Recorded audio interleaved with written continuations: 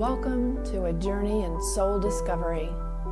I'm your host, Adrienne Nicastro, from Pathways to Inner Peace. We each have the power within us to transform our lives. Our desire to grow brings new opportunities, journeys of metamorphosis that arrive special delivery from the universe.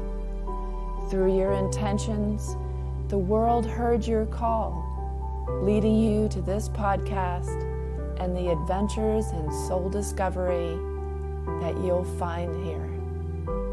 Support, guidance, and practical tools for living and navigating our human world with more love, peace, and joy. This is what I endeavor to offer. I hope you find what you're looking for here. For more information, please visit me at www.pathways2innerpeace.com. Be blessed.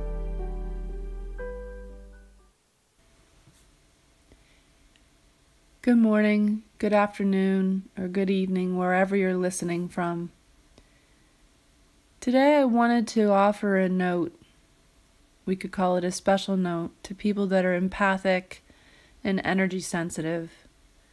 These are challenging times for those in the world, but if you're energy sensitive or empathic, you might find yourself struggling a lot more than the average person in this way.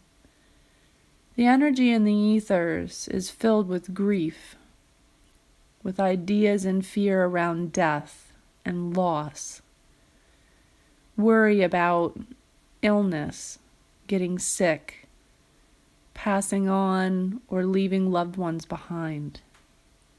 And if you're energy sensitive or empathic, you will be very attuned to this energy.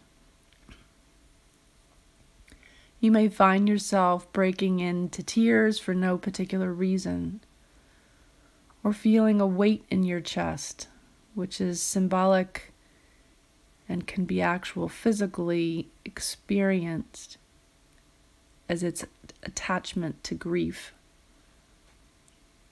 You may find yourself struggling with a lot of anxiety or worry more than what you've done in the past.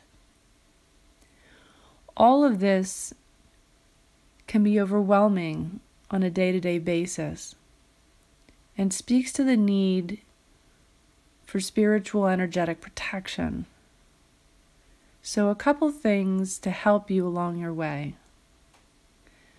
Be sure to meditate, cleanse your space, tune in and recenter frequently. Be sure to wear energetic protection. Wrap yourself in a bubble of light, being that it's slippery on the outside.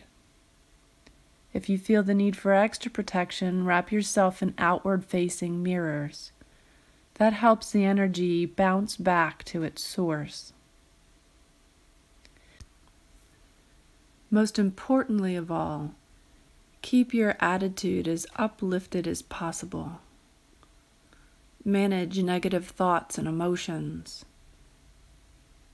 finding a way to give them a voice that's not against your highest good, like expressing them to a friend that you trust, writing them in a journal, or finding a viable outlet, like painting, drawing, or exercise. When our thoughts and emotions dip down into our darkest well, spending too much time in our shadow self, it resonates in our energy field, and then we become magnetic because energy attracts energy in its like forms. So negative is attracted to negative, positive to positive in an energetic sense in terms of our emotional well-being.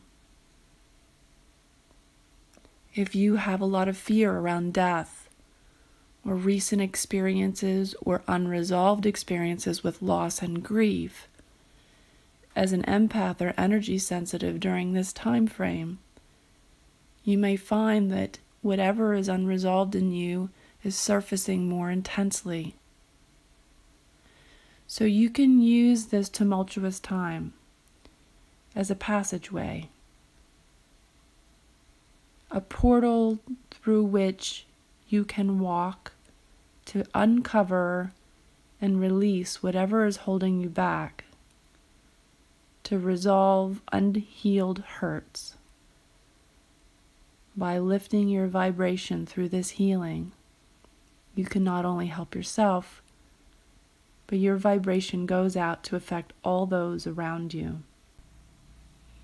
This concludes the podcast for today as a special message to those of you who are empathic and energy sensitive. I hope that you found it helpful, and I hope that you also feel free to reach out to me if you have any questions, comments, concerns, or are looking for more ways to learn about your skill set of being empathic and energy sensitive, even though it might be seemingly more challenging than positive in these days. Be blessed.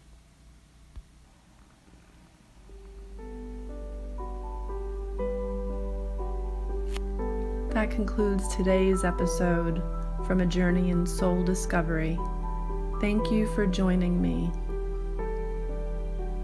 I welcome your comments, your likes, your follows, and anything you would like to share about what you found here today.